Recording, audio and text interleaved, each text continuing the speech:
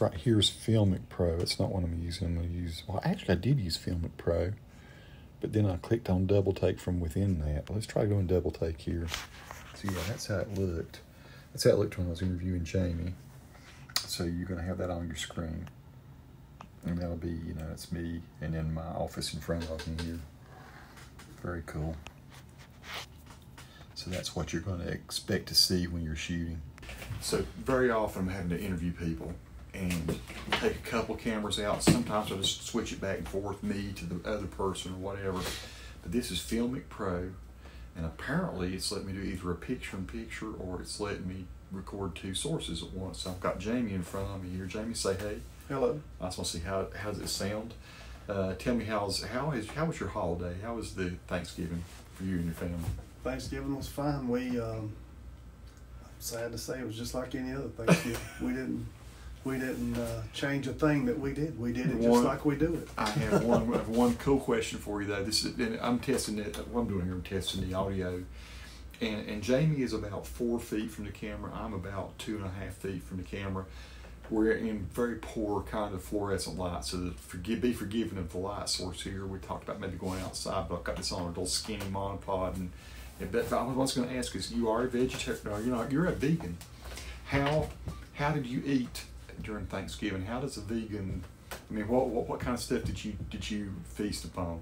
You just have to ask what's in different dishes, and if it's got any animal products or butter or oils in it, you just don't eat it. And if you go hungry on Thanksgiving, you go hungry on Thanksgiving. Did you go over to your mom's house? Yeah, we made a big shepherd's pie and put a lot of what was it, lentils? Yeah. And all kind of veggies, and it had instead of doing Irish potatoes, we did sweet potatoes on top of it. So it had baked sweet potatoes on top of it, so it was beautiful. And the first few people that came to it thought it was a sweet potato casserole, and they dug into it. And I think people don't curse at my house, but they probably would have been cursing if they could have when they saw that there was not sweet potatoes down under there. It was not a sweet potato casserole. There's no marshmallows and all that mess. Oh, yeah. You know, it was like, what is this? I said, it's a shepherd's pie. What's a shepherd's pie? Now, you're going, is it 3 years you've been a vegan now? 3 or 4. Yeah, I'm not a vegan. I'm just plant-based whole food. Well, but you don't eat really nothing. Well, I don't know. You don't eat any. I call plant-based whole food just because of the connotation of vegan being. Some people take it as a religious type. I got you. And I'll say vegan at a restaurant or something. I'll say, is this vegan, just for clarification, because they don't understand. They understand. They don't understand the nuances there. Yeah, they don't understand plant-based whole food. But about everything that you eat out has butter in it. If it tastes good, most vegetables have meat grease in them, and if you don't ask, and typically if you bite into it and it tastes exceptionally good, it's not right. Jamie and I both. Now Jamie started before me. I tried the whole sort of plant-based thing for about 5 months. 5 months or so, I stuck with it, and I found myself honestly kind of overeating in it. I found the things that I liked a lot, and I ate way too much of them. You could. and it sort of came down with me. It's sort of like I found my own modified version of it. I'd say I'm about 85% plant-based, and I eat fish, chicken once in a while, a little bit of ham or something once in a while, but mostly I do eat vegetables. Yeah. And I've switched over to lentils, like you say, Yeah. peas, beans, lots of beans. Beans, lentils, tofu, tempeh. I do eat fish on occasion. I will typically I like to get maybe some wild caught salmon. Yeah, you like freshwater fish, don't you? Or if I catch trout or something myself, if I know where it's sourced from, I'll eat it. Try not to do too much of that, but it's had a huge impact on your health, though, hasn't it?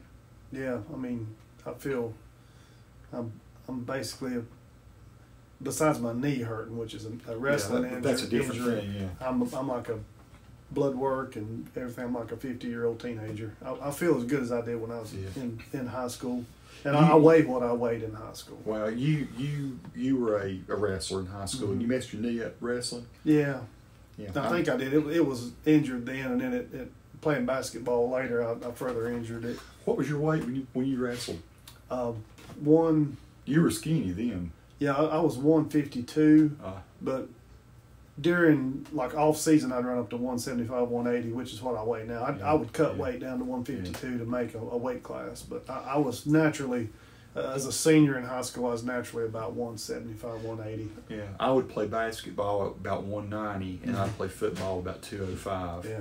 So when I was in high school, I got heavier than that when I was in college. Actually, I jumped up to 215, 220, lifting weights right after high school. Wow. And I was bulked up pretty good, and I ate everything I could get my hands on then, and it didn't affect my cholesterol, and my